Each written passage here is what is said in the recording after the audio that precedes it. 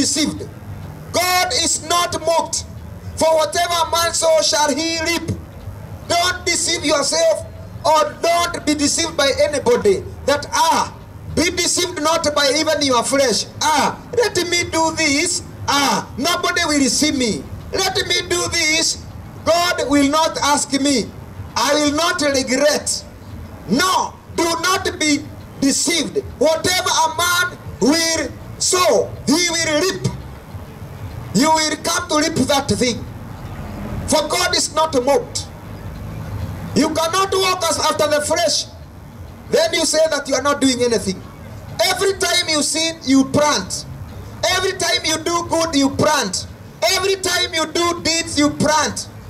Every time even you speak, you plant. That is, you sow. So you plant. You will come to reap. You will come to harvest. For God is not mocked. If you do good, that good will come to you. But if you do evil, that evil will come to you.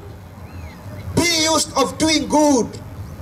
Be used of planting something that you know that you will reap, and you are ready to reap. When you sin, do you ask yourself, when you sin, are you ready to reap? Are you ready to harvest? Are you ready to eat what you sow? Are you ready?